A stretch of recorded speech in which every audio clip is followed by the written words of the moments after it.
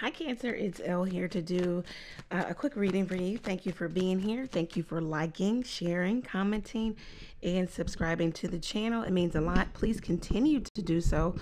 All links are below if you need to get in contact with me. Let's get into it, Cancer. Thank you, God, for blessing Cancer with a clear, concise message from you.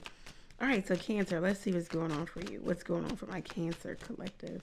What do you want to tell the Cancer collective?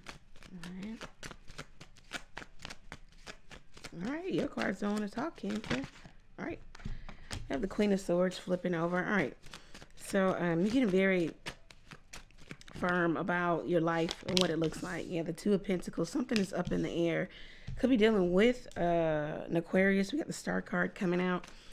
Maybe you're weighing the decision about going back to or making some gesture towards, or you just don't know. You don't know where you stand with a particular person, or they don't know where they stand with you. There could have been some firm words spoken to you or about you. Somebody wants healing, reconciliation. They want this person to deal with them, you know, with a level of compassion, understanding, okay? This could be you, Cancer. It could be the other person. Let's see what's going on.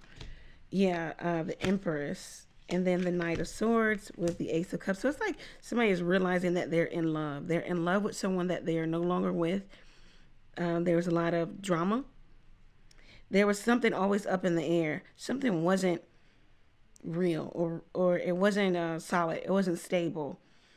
Something was always a dream or a hope or a wish. Someone didn't ground the energy here. And somebody kept things up in the air when someone asked, ask the question of what are we doing, then there could have been breakdown. Somebody also was trying to grow two different relationships at the same time. Somebody is realizing that somebody is their star, is the light of their life, is a person that they look up to, that this person brings a lot of wish fulfillment.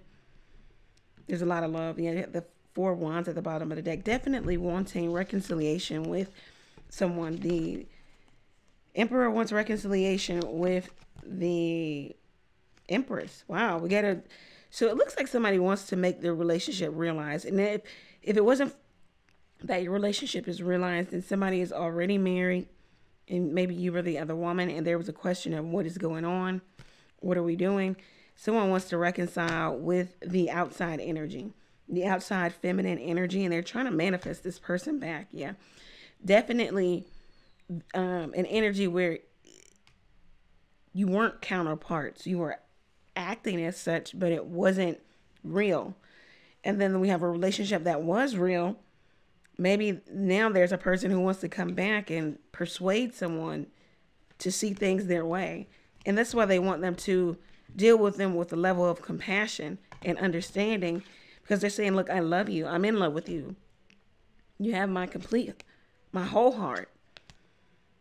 But at the same time, this person, again, is not able to make something real. It's still going to be a fantasy until somebody walks away from their marriage, their legacy, and goes toward the other woman. So that's what I have for you, Cancer. If it resonates for you, go over to the website, book your own reading there. Take advantage of the text question where you can text a question to the number below. We also have the tarot classes. You could learn tarot with me. The link is below.